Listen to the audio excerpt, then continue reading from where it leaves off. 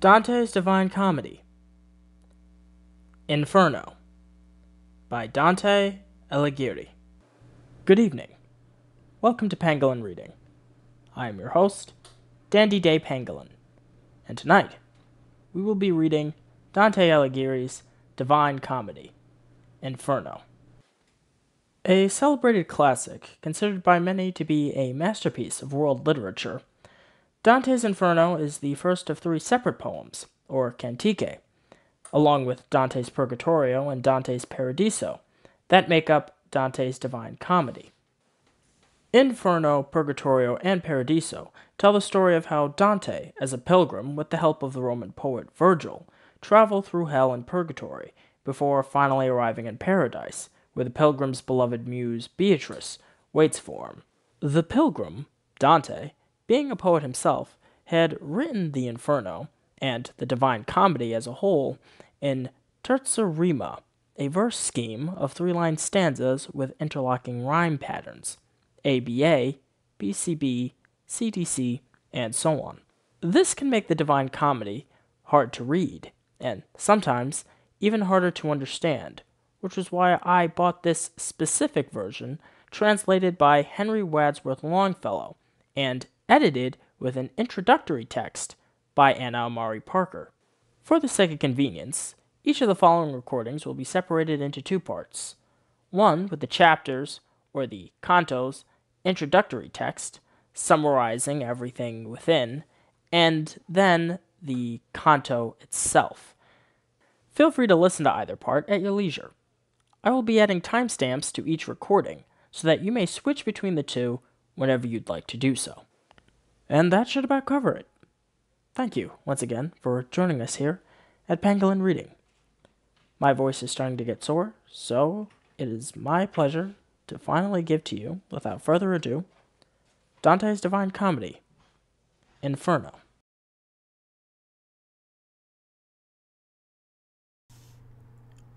Canto 1.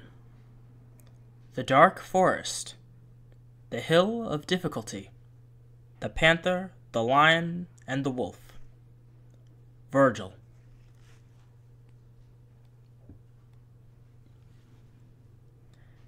In the middle of his life, Dante has left the straightforward pathway and is lost in a dark forest. He tries to regain the path by climbing a mountain, but his way is barred by a leopard, a lion, and a she-wolf, each creature representing a different sin.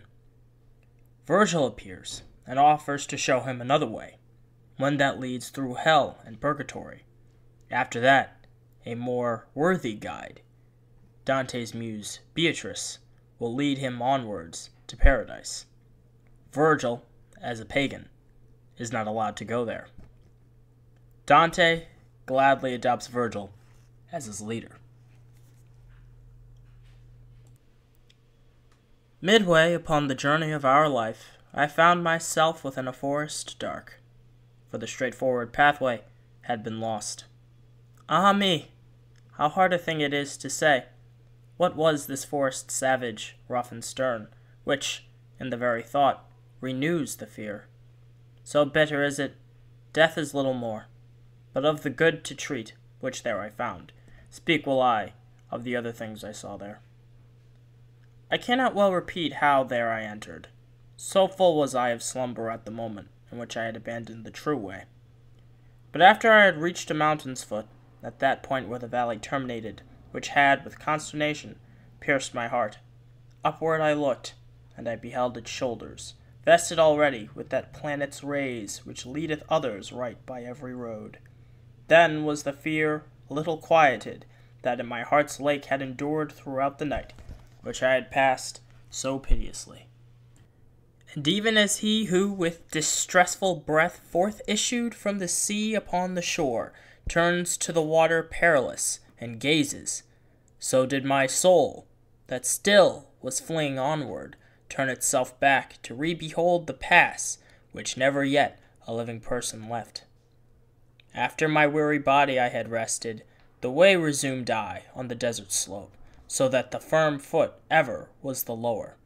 And lo, almost where the ascent began, a panther, light and swift exceedingly, which with spotted skin was covered o'er. And never moved she from before my face, nay, rather did impede so much my way, that many times I to return had turned. The time was the beginning of the morning, and up the sun was mounting with those stars that with him were, what time the love divine at first in motion set those beauteous things. So were to me occasion of good hope the variegated skin of that wild beast, the hour of time, and the delicious season, but not so much that did not give me fear, a lion's aspect which appeared to me. He seemed as if against me he were coming, with head uplifted and with ravenous hunger, so that it seemed the air was afraid of him. And a she-wolf, that with all hungerings seemed to be laden in her meagerness, and many folk has cause to live forlorn. She brought upon me so much heaviness, with the affright that from her aspect came, that I the hope relinquished of the height. And as he is who willingly acquires, and the time comes that causes him to lose, who weeps in all his thoughts, and is despondent.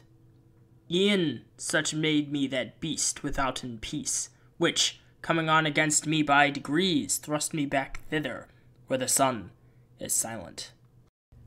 While I was rushing downward to the lowland, before mine eyes did one present himself, who seemed, from long-continued silence, hoarse. When I beheld him in the desert vast, "Have pity on me!" unto him I cried, "whichever thou art, or a shade, or a real man." He answered me, "Not man. Man once I was, and both my parents were of Lombardy, and Mantuans by country, both of them.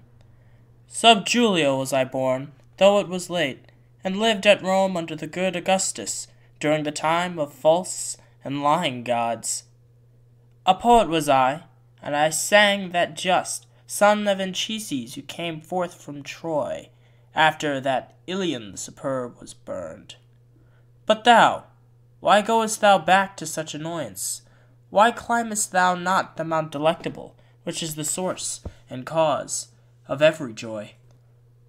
Now art thou that Virgilius, and that fountain which spreads abroad so wide a river of speech?" I made response to him, with bashful forehead, "O, of the other poets' honor and light, avail me the long study and great love that have impelled me to explore thy volume. Thou art my master, and my author thou. Thou art alone the one from whom I took the beautiful style that has done honor to me. Behold the beast, for which I have turned back.